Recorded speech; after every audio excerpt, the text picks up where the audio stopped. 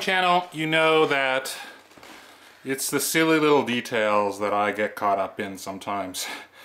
And I don't know how easy it's going to be to tell on camera here, but I finally got the bloody right color pickguard that matches these pickup covers. It's the same color.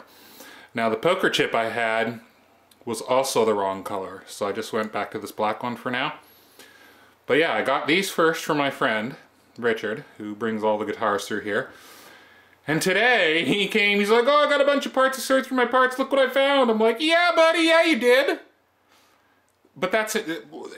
But here's the point of this, the reason I'm making this video. The reason I'm making this video is because it began to occur to me after I did this, I wasn't even going to film this. I mean, this just seemed so trivial, it didn't even seem worth filming. But I guess it's maybe not as trivial as I thought. So let me take you downstairs and show you what I'm on about here. Alright, so I'm not super keen to remove this, but essentially I had to fill a hole that was just slightly out of alignment with where this actual Gibson part fits. Now thankfully I have some experience installing these, so I sort of knew where this one should be roughly anyway, and I kind of thought ahead of that, but these seem to be in the same sort of spot. Anyway, this part fits well, but here's what it brings to mind. So here's the deal. If you're a Gibson guy and you've done any Gibson mods, you know these parts, right? Like, these parts are expensive, like very expensive. So to buy like a pickguard like this could cost you 25, 30 bucks for this. You go to buy these are like $22, $23. They're so expensive, these Gibson parts, but they fit properly, right?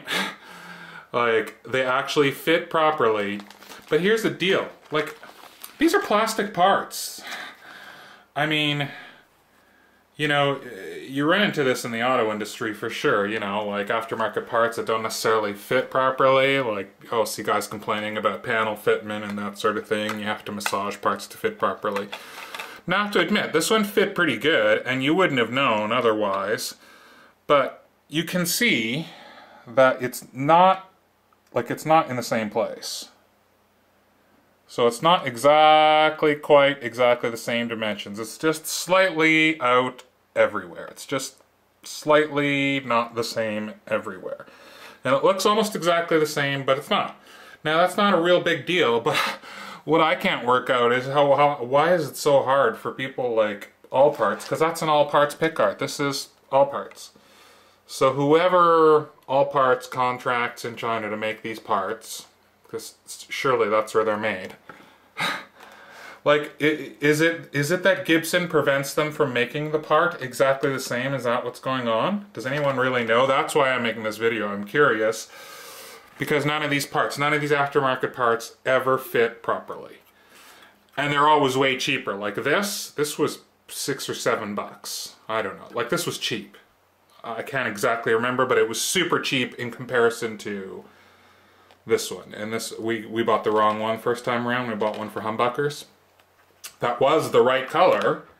It's the same color. It's exactly the same color of cream as is this new one. But this is like, that's a totally different shade.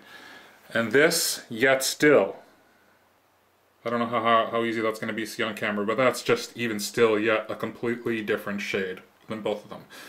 So for a while I had 3 different shades of cream on, and it was just driving me crazy. It's just been driving me absolutely mad, and I'm just that kind of person. If something doesn't look right, sorry about my fingerprints. Yeah, this thing fingerprints. This, I don't like this. I'm not a big fan of this rub down finish. Not my fave. But anyway, yeah, so does anybody know why these parts are like slightly different shades and slightly different tolerances? Like, how hard is it to take,